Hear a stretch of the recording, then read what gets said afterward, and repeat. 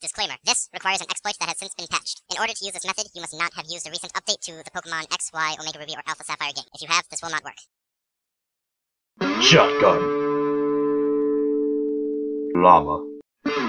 Hello everyone, thank you for clicking welcome to ShotgunLlama. Today I have a special tutorial. I'm going to be showing you how you can export Pokemon from your save files for your games on your computer on your emulators and actually get them into Pokemon X or Y or Omega Ruby or Alpha Sapphire on your actual Nintendo 3DS. So first of all, you have to obviously have the ROM of the game, you have to have the emulator, and you have to have the save file. Now if you're using no cache GPA, it'll just automatically create a save file wherever the game is saved, like this one here for Pokemon Platinum.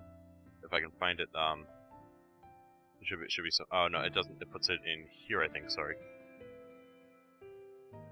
it puts it under here. So no cache GPA will put it under a battery folder, and it has the same name as the game you're playing. Now, if you're using Visual Boy Advance, there's actually load and save, which no, not that. Import export. Sorry, that will let you export the battery file directly, so you can just load up your game, load up the thing, save it, and export the battery file to wherever the heck you want. Although by default it will just create one where the game is. That's what I was thinking earlier. Not there. And here you'll see Pokemon Yellow save. That's what that is, for example. And if we go into DesBeMe, it does the same thing, where you can just load it up, and you'll have the option to import and export backup memory, and it also has its default in the battery folder. So once you have your save, you're going to have to get up a save editor, depending on which game you have.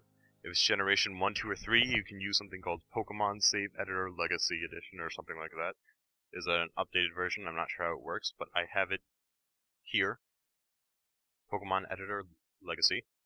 So open that up. Open, and I'm going to go navigate to place in here, sorry, in here, and in here, and in here. Okay, Pokemon Yellow. Open that up. Yeah, yellow. Some errors, doesn't matter. Now you hit Pokemon, and I can choose any of these Pokemon I want. I'm just gonna go ahead and with Lemple, the example, hit Edit. And this is for Generation 1, 2, and 3, by the way. Now, if you're in Generation 1 or 2, you need to convert it to 3rd Gen. You hit Convert up here and hit Gen 3. If it's already a Gen 3, you don't have to do that. So I'm going to hit Gen 3. It's going to come up. I don't know. Okay. Yeah, so it's going to come up like that. Go to File, Save As, and just save it somewhere. It'll save it as Gen 3 Pokemon. I'm just going to go ahead and save it as Documents, Lemple, and save it. Now that'll work for Generations 1, 2, and 3 games. For Generation 4 and 5, you're going to get something called PokéGen, which I have right here. Okay, get PokéGen, open up PokéGen. It's opening. Just give it a second. Go to File, Open. Just go to wherever it is. I have it under, I think I have it under here.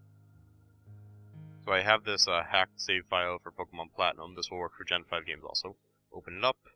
Just choose any of these Pokemon, whichever one you want. I'm going to go with this Lopunny, I guess. So view data. It'll come up. You can see all of its data. Yeah, that's good. So now you go to File, Save Pokemon from tabs, and you do the same thing. I'll put it in battery, because why not? Lomp. I'll just save Lomp. Save it. And like I said, this works for Gen 4 and 5.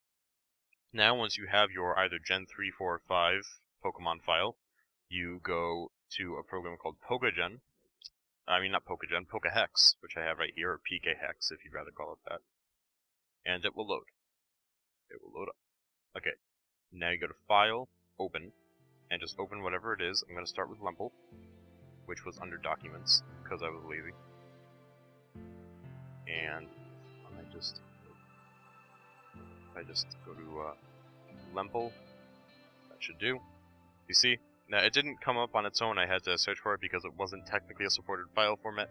But luckily, even under the file format it will come up, and it will recognize it, and it will convert it to 3rd Gen.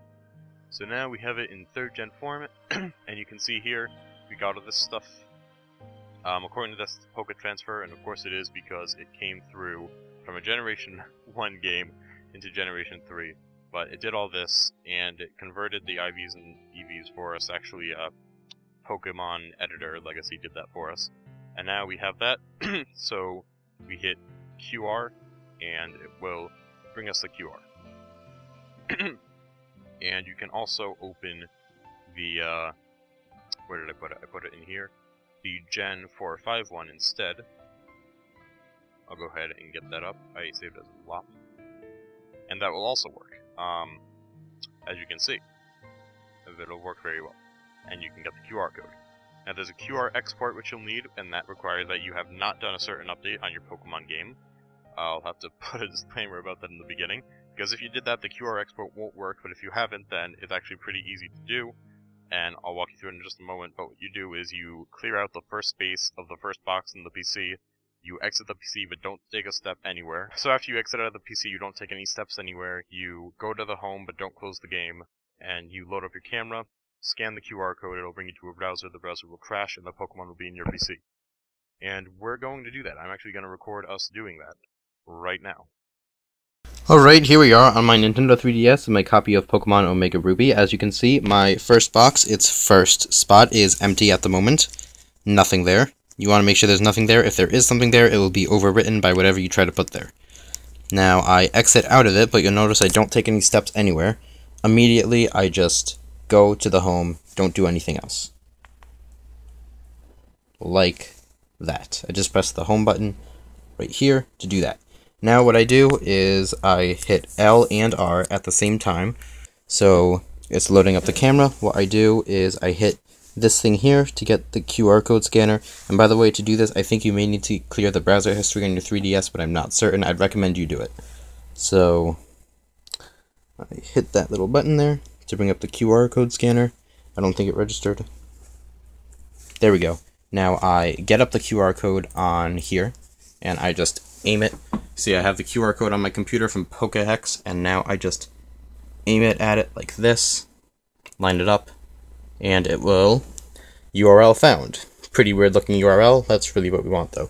So, go ahead, hit OK. It'll ask, launch the internet browser, OK. I want to say yes, and you'll notice it'll come up, it'll say it's loading. Failed to load part of this page, and on the bottom it'll say injecting running exploit, because it's running the exploit and injecting the Pokemon into our game. So just give it a second. An error has occurred, please save your data, yeah. That's actually what you want to happen, don't let it fool you. Now just go ahead and start your game back up. You just want to start it back up, and if we should go ahead and go into the PC, I'll just load up Lynette's PC, organize boxes. You'll see in the first spot of the first box. Whoa! What's this? Is it the same Lopunny we found in that Pokemon Platinum save that we exported and now is here with us? That's so cool! I can't believe it. It's amazing! Oh my god, it's amazing. It's really...